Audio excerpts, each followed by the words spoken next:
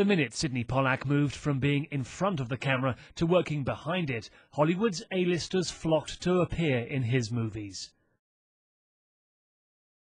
And during his 50 years in the movie business, his films have rarely been far from the Oscars.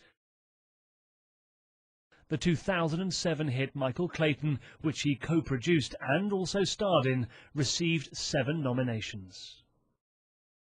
But rewind his career more than 20 years to perhaps his greatest moment, winning 7 Oscars, including Best Actor for his epic Out of Africa.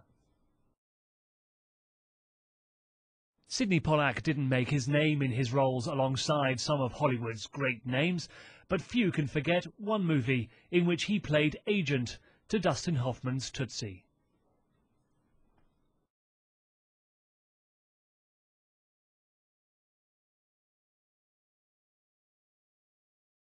The Academy Award-winning director was diagnosed with cancer 10 months ago.